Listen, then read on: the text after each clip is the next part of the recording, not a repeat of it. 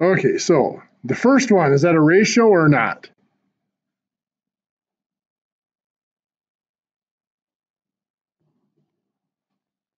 That is a ratio because they have the same units. They're both teeth.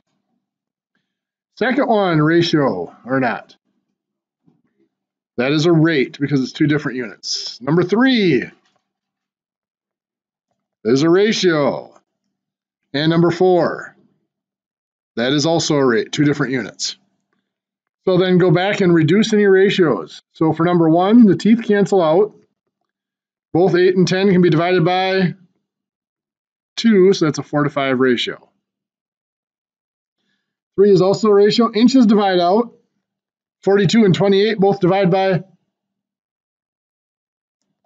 14. You can divide by 2 and then 7 if you want to. It's going to be a 3:2 ratio. Can I reduce that to 1 1/2? Say no. No. For a ratio, you have to compare two numbers. We can't break it into a mixed number. It stays as an improper fraction. Now for our rates, a unit rate, all we do is divide by the denominator. So we're going to divide by 3. So that divides out the 3. That becomes 1 hour. 180 miles divided by 3 is 60 miles per 1 hour, or miles per hour. 4,500 revolutions in 9 minutes. Again, we divide by that denominator of 9. So the 9s cancel out. That's just 1 minute. 45,000 divided by 9 is 500 revolutions in 1 minute. So it's revolutions per minute. The fraction in a rate, when you convert it to a unit rate, kind of gets pushed into the units. Any questions there? Okay, so what we're going to look at today, actually I don't want to do one more example here just to make sure we're on track here. So a car dealership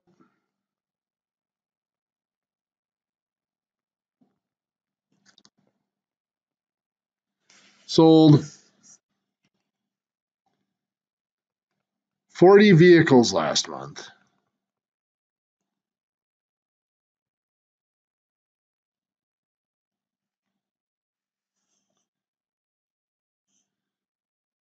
Six were recalled.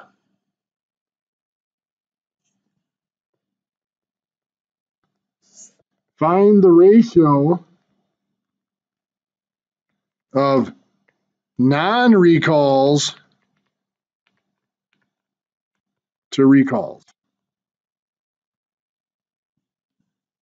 I'll give you just a few seconds. Okay, so we have 40 vehicles, 6 were recalled. How many were not recalled?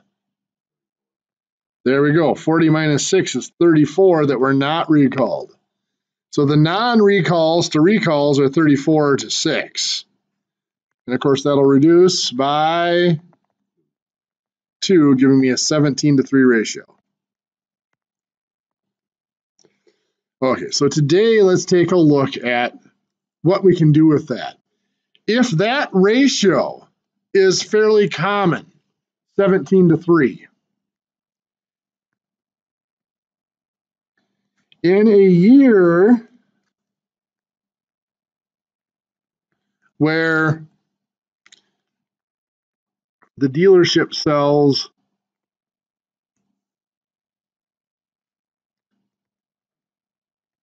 714 vehicles, I'll be nice to you.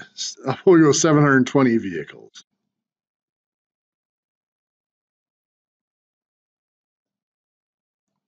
How many recalls should they expect?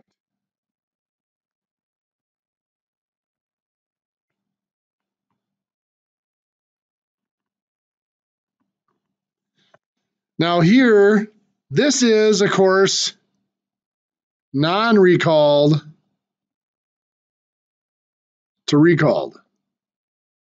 Kind of like labeling our percent problems when we did them.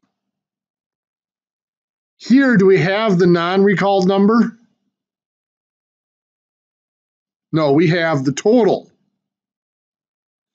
So we're looking for the recalled, But we don't have the non-recalled, we have the total. So we need to adjust this. The non-recalled, or the recalled to total, if 17 were not recalled and 3 were recalled, that's a total of 17 plus 3 is 20. That's a 20 to 3 total to recalled ratio. Or 3 out of 20 if you want to do it recalled to total ratio. Doesn't matter. It'd probably be more comfortable for me, more natural for me to do a 3 out of 20. So 3 out of 20 are the recall to total. So, good morning. We know the number of total is 720 vehicles. So we're looking for the number recalled. How would we find that missing number? Well, there's a couple ways we could go about it. We could look at what would you multiply 20 by to turn it into 720. Okay, you could do that and get 60 per month. Basically, these fractions have to be equivalent. So we're looking at equivalent fractions. So 20 times 36 would give us 720. We have to do 3 times 36 as well, would give us 108. So we would expect 108 out of that 720 vehicles to be recalled. Now this is kind of tedious. I mean, looking at this, how many of you knew off the top of your head that you'd multiply 20 by 36 to get 720? Probably not right there for you. I mean, you could find it by going back and doing 720 divided by 36, or divided by not 20, but divided by 20, not 36. Gives us that 36, so then that 36 is what we have to multiply the top number by. Do you remember with percents what our shortcut was for finding that missing number? To find that missing number, we cross multiply and divide. What's happening here, we're taking this number divided by that number, that's the 720 divided by 20, and then we're multiplying the top by that result. So it's 720 divided by 20 and then times multiplying the 3 by that. Well, we're just changing the order a little bit. We're going to multiply before we divide. 3 times 720 divided by 20 is the same operations, just in a different order. So we are multiplying 3 times 720 is 2160. Divided by the 20 is 108. What this really comes from, another way of looking at this, is that this from a process called cross multiplying.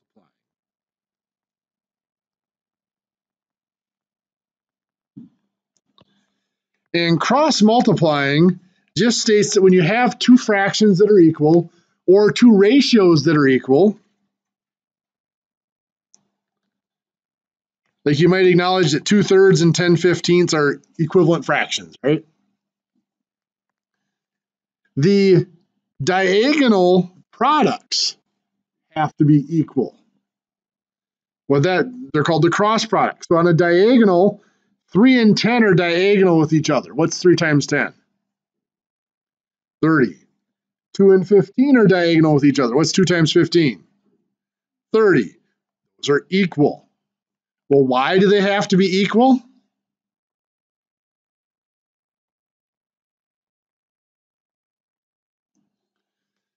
Well, if we look at this strictly from an equation point of view, A over B equals C over D. If I wanted to rearrange this, I could multiply both sides of this by D. That would cancel out that D, wouldn't it? Multiplying by D over here, that would give me A times D over B equals C. Well, if I want to get rid of the B, I multiply by B, that would cancel that out. I multiply B on the other side. I've got A times B equals C, or A times D equals C times B. So A times D equals C times B. Those are the diagonal products or cross products. So when I have a ratio like that I need to keep consistent. For example, let's say that we have a gear ratio that we need. And that gear ratio has to be a 5-to-3 ratio. And we have a motor that has a gear on it with 21 teeth. So the motor always goes on bottom. The driving gear goes on bottom.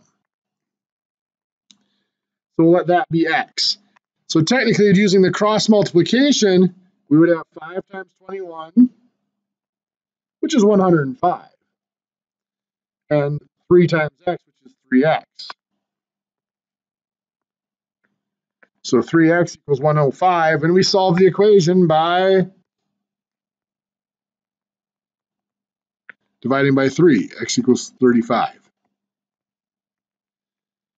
Well, we know that to solve this, it's always going to be just dividing by this one, right? So that's where that process, cross, multiply, and divide comes from. It's just a shortcut. You multiply the two that are on the diagonal, and you divide by the one that is diagonal to our missing number, to our variable.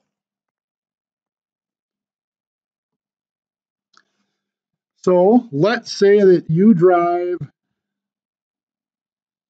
let's go 72 miles on 3 gallons of gas.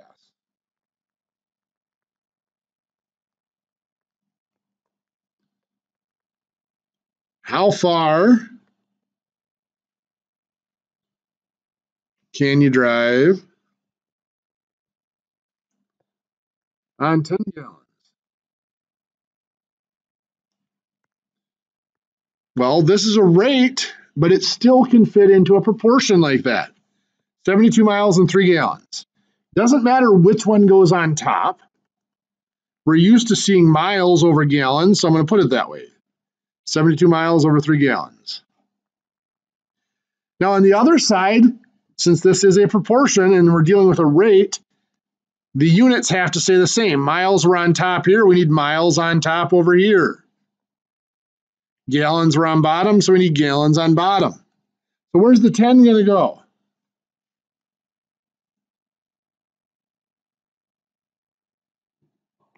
On bottom, it's 10 gallons. So then we will cross multiply. 72 times 10 is 720. Now, if I wanted to be strict with the units, it would be miles times gallons at this point. And then I'm going to divide by the 3 gallons. So the gallons divide out, leaving us with just miles. 720 divided by 3 is 240.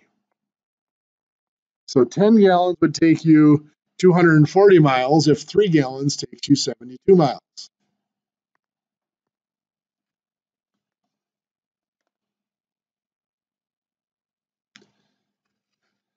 So let's say that you need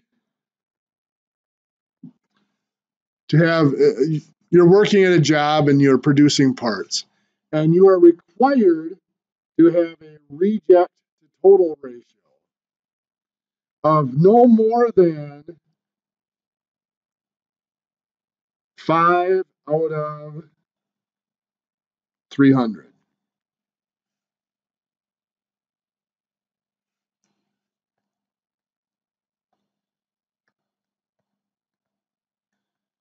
What is the maximum allowable rejects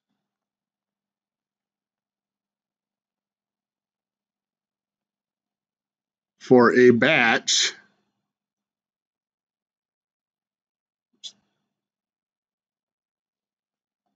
of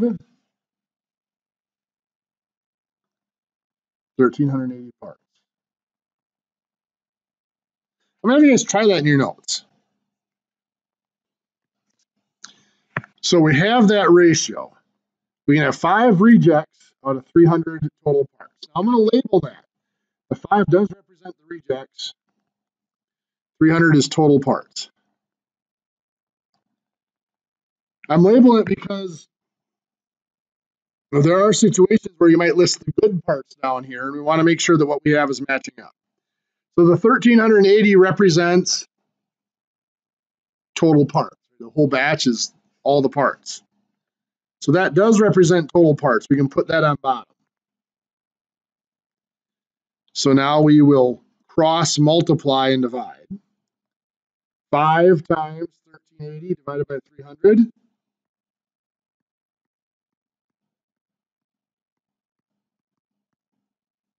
Gives us 23.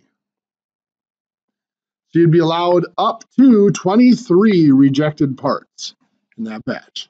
Does that make sense?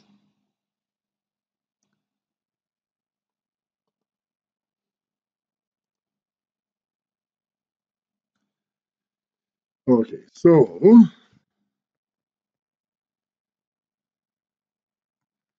let's say you need to plant 40 trees.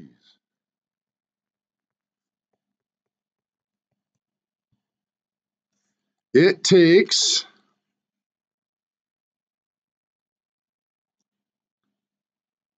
30 minutes to plant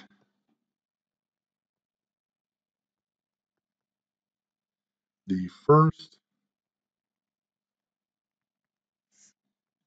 8. How much more time will it take to finish? I'm going to give you guys a minute to try that one in your notes.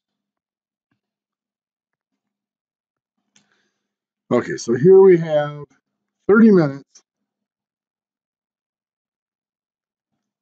for 8 trees.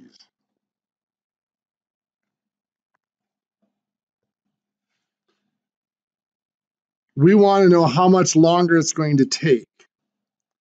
Well, we're looking at this. Are we going to use the 40 trees? No. We're going to use what? 40 minus 8. The 32 trees. There are 32 trees left.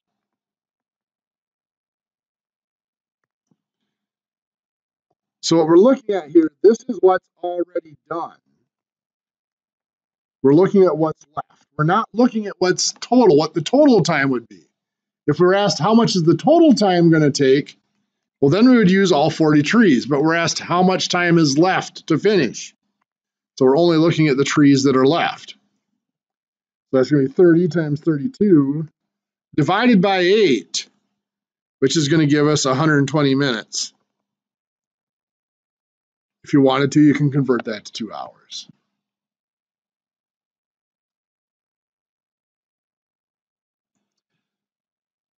We also have geometric applications of this. Similar shapes. I'm just going to do triangles. We have triangles that can be enlarged or reduced. Let's take this one and enlarge it. Pretend those look like that big one's an enlargement of the little one. I'll tell you that that angle's the same and those angles are the same. So we know that those are similar. If I know the dimensions of one triangle, let's say that I tell you this here is 8 inches. We're going to call this one 16 inches and 20 inches. If I tell you that this here has been enlarged to 10 inches, I can find those missing dimensions. What I need to find is 2 sides, the before and after, or from one triangle to the other, that represent the same side, but I know the number for them. And here that would be the 8 inch and the 10 inch. Those represent the same side. One is in the smaller version, one's in the enlarged version. So in this enlargement, the 8 inches became 10 inches. That same ratio has to hold for the other sides. So for x, now x is from the same figure as the 10, so it has to go on bottom with the 10. They're both in the after triangle, if you think of this as an enlargement. What's going to go above the x? 16 is the same side from the other triangle. So we find x here by cross multiplying and dividing. 10 times 16 divided by 8 makes this 20. So x is 20 inches. Now we could use that same ratio, 8 becomes 10, to find y. Now is y going to go on top or bottom? Still on bottom. It's still from the same figure as the 10. What goes above the y? The 20 is the same side from the other figure. Good. So now we cross multiply and divide there. 10 times 20 is 200. Divided by 8 is 25. So y is 25 inches.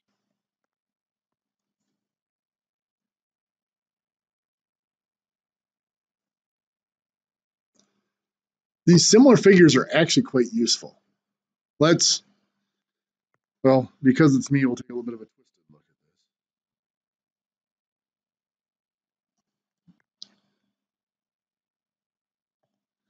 this. Tom's not here today, so we're going to pick on him a little bit. Yeah, we'll try that a little bit better.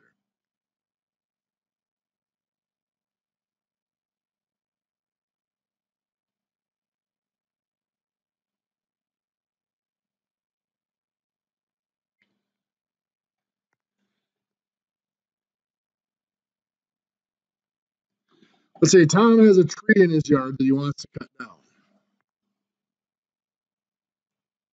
Yeah, no criticisms on the artwork, please.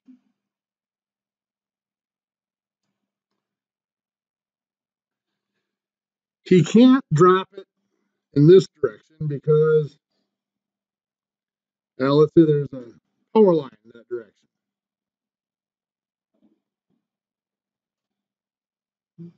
So he's got to drop it towards his house.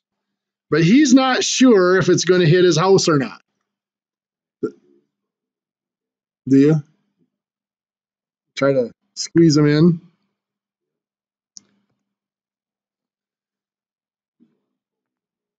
Oh, sure. I've watched a guy do it without any sort of apparatus, where he had like 6 feet between a house and a shed, and he was able to drop it right in that without, pretty impressive. Well, Tom wants to make sure that this is not going to hit the house. So what he's going to do is he's going to try to estimate the height of this tree. This time that's not a gear, it actually is the sun. And the sun shines down on the tree. Now my drawing's kind of terrible, but we're going to... And the tree casts a shadow. I don't want it to hit right at the bottom of the house. Let's change that. So the tree casts a shadow here. So the shadow of that tree from the center of the base of the tree measures out 48 feet. What does that tell us? Well, let's say Tom is exactly 6 feet tall. So that sun shines down on Tom and casts a shadow as well. Tom's shadow is we'll keep it simple. Tom's shadow is 4 feet. So now, how tall does the tree have to be? We'll let 8 be the height of the tree. Well, there's 2 ways I could set this up.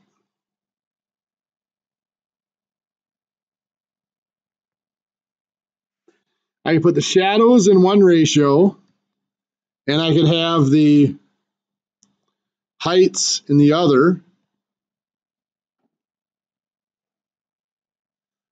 Or I could have Tom in one ratio and the tree in the other. We're going to do it both ways just to show you that it works. Now, if I do shadows in one ratio and heights in the other, I'm going to put Tom on top and the tree on bottom. What's Tom's shadow length? Here, 4 feet. What's Tom's actual height? 6 feet. What's the tree's shadow length? 48. And we're looking for its actual height, like that, right? So we cross multiply. 48 times 6 divided by 4 gives us 72 feet. Well, let's go down here. If we did Tom in one ratio and the tree in the other, well, then we would have to have the height on top or bottom, either one, and the shadow in the other spot. So what is Tom's height?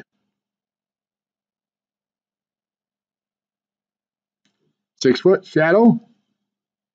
4 foot. What's the tree's height? H. That's what we're looking for, right? And its shadow is 48. Notice, even though this proportion is set up very differently, what we're going to be multiplying is still 6 times 48 divided by 4. It's the same calculation. Because what's important in a proportion is that you match things up. There are relationships in both directions. Here, these two numbers represented Tom. These two numbers represented the tree. There's a relationship going horizontally there across the rows. But there's also this relationship. Both of these two numbers represented the shadow. Both of these two numbers represented their actual height. So there's a relationship going up and down as well. There's a relationship in both directions. Here, all we did was change the direction of the relationship. These two are both shadows. These two are the actual heights. These two represented Tom. These two represented the tree. So the key to a proportion is not where you put things. It's making sure those relationships hold in both directions. Doesn't matter which direction you put each relationship as long as it's there in one direction or the other. Now, these proportions can get a little bit more complicated. Instead of just having, x being the missing number, we might have something like x plus 7 over 24 equals, oh boy, let's do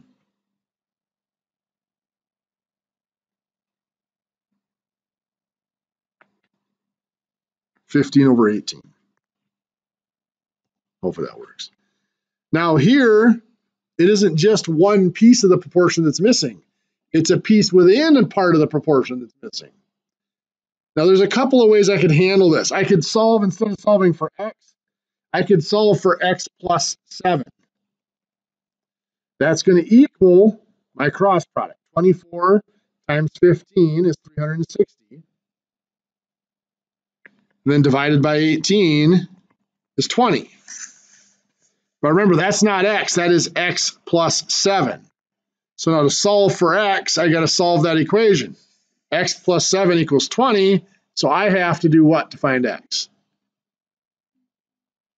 Subtract the 7. X equals 13. I have found through the years, students end up making quite a few mistakes if they're trying to do it that way. The big mistake they make is they add the 7 instead of subtracting the 7. They forget that they're working with an equation. But remember that cross multiply and divide is really just kind of a shortcut. The full process is cross multiplying and setting them equal. 24 times 15 is still 360.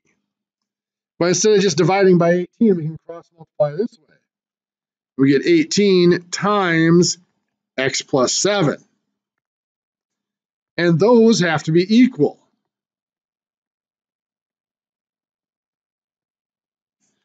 $18 times x plus 7 has to equal 360. Now, we see the parentheses. There's nothing to do in the parentheses. We're going to multiply by the 18.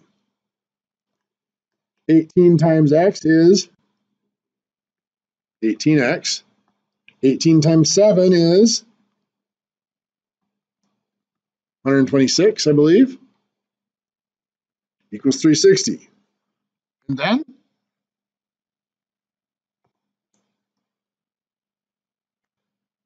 what's next?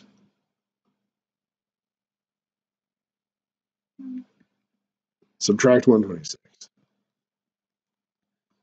So 18x equals 234. And then divide by 18. What's that give us? X equals 13? I hope so, because that's what we had before, right? X equals 13.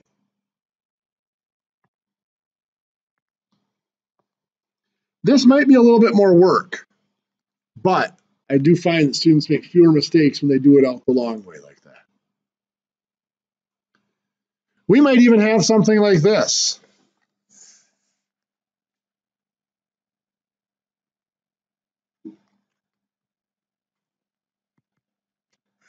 Come on.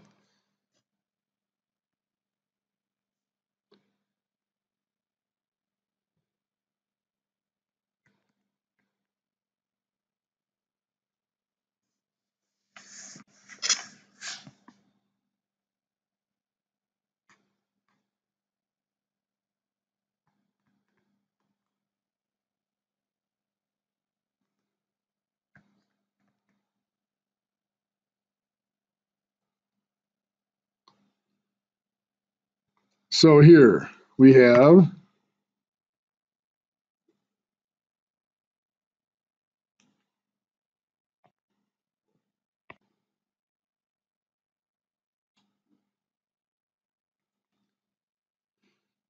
that's not going to work. I did something wrong there. Let me try that again.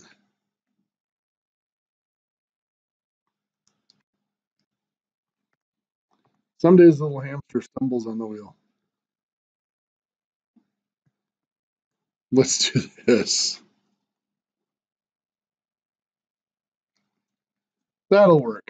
Okay, so looking at this one here. Now it's not x plus or minus something, it's 5 times the x. But we can do the same thing. We can cross multiply. 15 times 42 is 630. Then we cross multiply the other direction, the other cross product. 5x times 21 is 105x. 105x equals 630 can be solved by dividing by 105. X equals 6.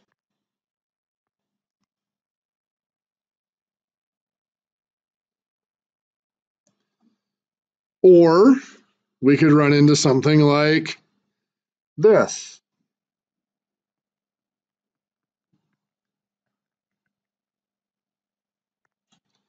This one here, there's no way we could cross multiply and divide because, well, there isn't that third number. But we can do the full cross multiplication. 4 times 9 is 36. Going the other way, x times x is x squared. So we know that x squared equals 36. Now we could solve that. How do we get rid of the squared? The opposite of squared would be square root. So that becomes x equals 6 we're going to go with. Now we know that could be positive or negative 6, but we'll leave it with just a positive. We'll talk more about square roots and the possibility of a second answer later in the course. Any questions? Okay, well, we do have a few minutes left, but that's really all the material we have. So remember, there is that quiz from yesterday that is due tonight. It's Thursday night at 11:59 p.m. And there is that homework from yesterday that'll be due on Monday. So these are the assignments that were assigned yesterday. I'm just repeating them for you. Any questions? Okay, well, you guys